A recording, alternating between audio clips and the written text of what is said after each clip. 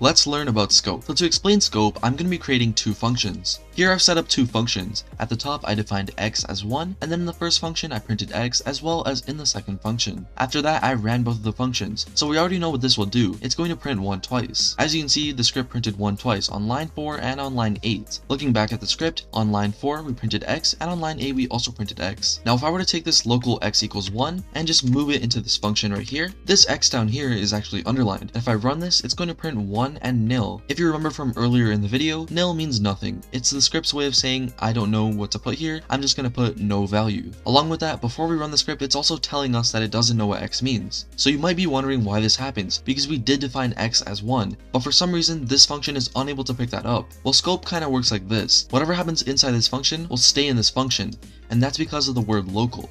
We've been writing local this whole time, not really knowing what it means, but now we're learning about scope. So let's dive into that. When I define x inside this function, and the script reaches line 5, it deletes what it learned inside line 2 and 3. When I define x equals 1 in the script using the local keyword, the script deletes everything from inside this function that it knows on line 5. Once it reaches line 5, it doesn't know what happened on line 2 and 3. That's why when the script reaches line 7, it doesn't know what x means. However, if I were to remove the local keyword, as you can see, the script now knows what x means, and if I run the game, it's going to print 1 twice. Just like that, the script printed 1 twice. That's pretty much all there is to scope. One more thing to mention is that when you have a variable at the top of your script, just like this, the entire script can access that variable. So it doesn't matter if it's local or not, the entire script is able to access that variable because it's not inside of a block of code. It's not inside of a function, a loop, or an if statement.